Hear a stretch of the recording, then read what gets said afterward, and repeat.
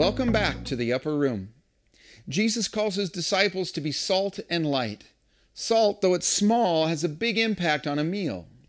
In a very dark place, even a small light becomes a life-changing difference maker. This month in the upper room, we're talking about how we can reach Kingman with our influence and with our Christian character. Last week, we started with an easy challenge. This week, it's going to be much tougher, but the payoff in the end is worth it. One of the ways that we can stick out in a good way, like salt and light, is to not be easily offended.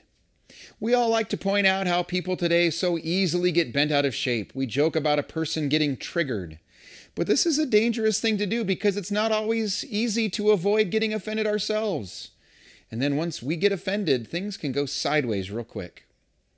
If you take the high road in your life, you will retain your Christian witness and you'll feel good about yourself later. It's not fun having to circle back to apologize for how you reacted to something in a way that wasn't mature or constructive. I was on staff at a church back in the early 2000s, and the lead pastor had us read a book called The Bait of Satan. The whole premise of the book was that getting offended and holding a grudge is a trap. I love to fish. This summer I was in Minnesota trying to help my little nephews catch some bluegill with some little fishing lures. The water was clear so we could see the fish swim up to our bait. Most of them resisted the urge to hit our little spinners, but some just couldn't help themselves. Later we switched to worms and we had the same experience. We would jiggle the worm in front of the fish's mouth, hoping it would take the bait. One time we threw a shiny hook in the water, no worm at all, and we caught a fish doing that. Once a fish bites down on our fish hook, it's over. They are in for a rough go. They will get dragged up out of the water and into our hands. Now, we're mostly catch and release fishermen, so the fish are lucky. But next time, if someone else catches them, they could end up on a plate. My upper room friends, the enemy is baiting his hook. He wants you to get offended with someone, and he wants you to take the bait. Because he knows once you get offended, he's got you just where he wants you. Some of the best advice I've ever received, and advice that I give all the time, is this: take the high road. Someone said some junk about you. Take the high road. Someone did some things that really irritated you. Take the high road. Half the time, the high road is just keeping your mouth shut, trusting God to take care of you and your reputation. Ignoring an offense is a lost art. The low road takes many forms. It could include gossiping back about the person who first gossiped about you. It could involve slandering the person who offended you. It could involve you seeking revenge. The low road can also just be a passive-aggressive comment. Taking the low road with difficult and challenging people only guarantees the situation will get worse. The reason I try hard to take the high road, and the reason I sometimes practically beg loved ones to do the same, is because the low road options guarantee the situation's going to get worse. If you want your problems to go away, don't take the low road. Stay on the high road at all costs. The Bible has some pretty great verses about taking the high road and avoiding the bait of Satan, which is getting offended. Proverbs 19:11. Wisdom produces patience. It is to his glory to overlook an offense. It's good to be Teflon. It's good to be like the inside of a nonstick cooking pan. You will go far in life and you will bring glory to God if you let a potential offense just go sliding right off your back.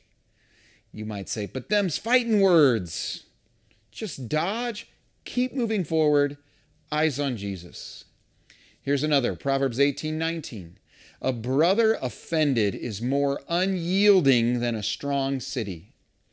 If you engage on the low road and you return an offense by causing your brother to be offended, now you're both dug in.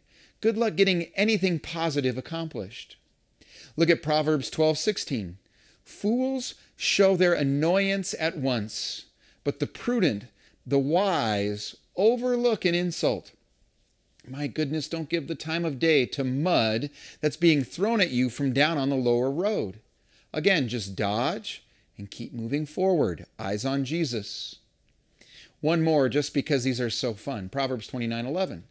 Fools give full vent to their rage, but the wise bring calm in the end. The world has plenty of people losing their tempers. We'll be salt and light for Jesus when we are de-escalating forces in our homes, workplaces, and neighborhoods. Don't be a flamethrower.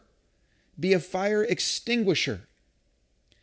The Sermon on the Mount, where we're first called salt and light, is where Jesus gives an explanation of how his disciples are to conduct themselves.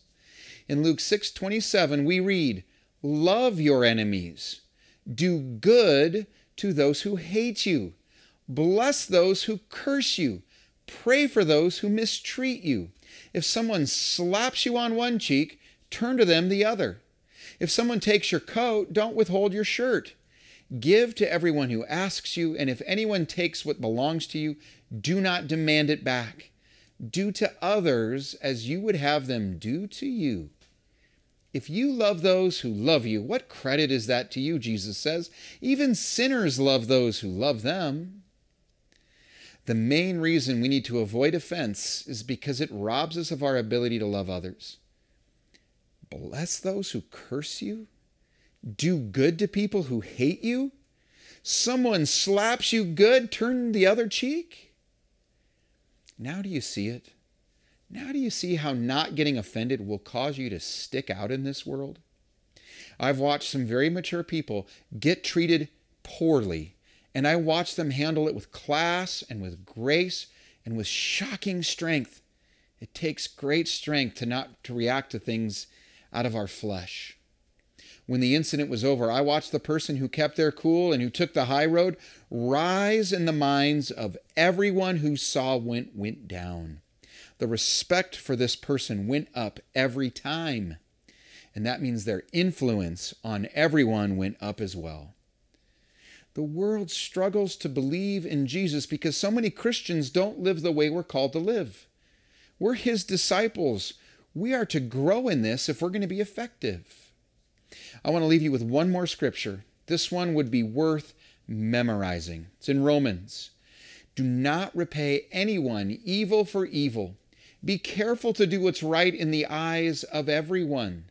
If it's possible, as far as it depends on you, live at peace with everyone.